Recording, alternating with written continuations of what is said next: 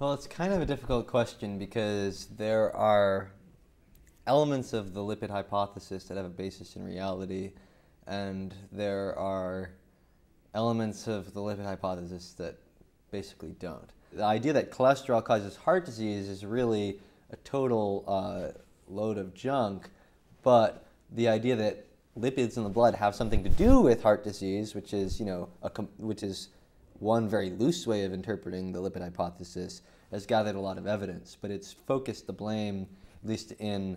a critical review of the scientific literature, it has focused the blame not on cholesterol and certainly not on eating cholesterol, but on eating too many polyunsaturated fatty acids from vegetable oils, not having a high enough antioxidant intake, and not having a high enough metabolism and all the nutrients that are needed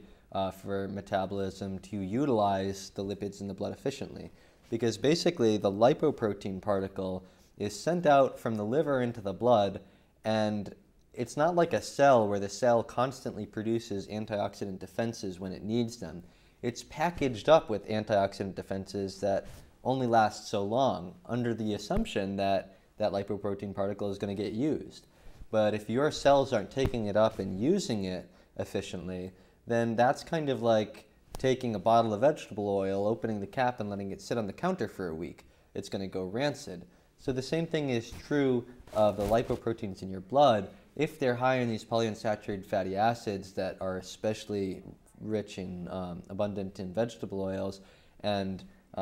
if you're not actually using them, then you start to see the degeneration of those polyunsaturated fatty acids. So that's one aspect of the lipid hypothesis that has turned out to be true, and maybe you could call that the oxidized lipid hypothesis or the degenerating lipid hypothesis, but has completely refuted the old idea of, you eat cholesterol, cholesterol goes up, cholesterol goes into the artery wall.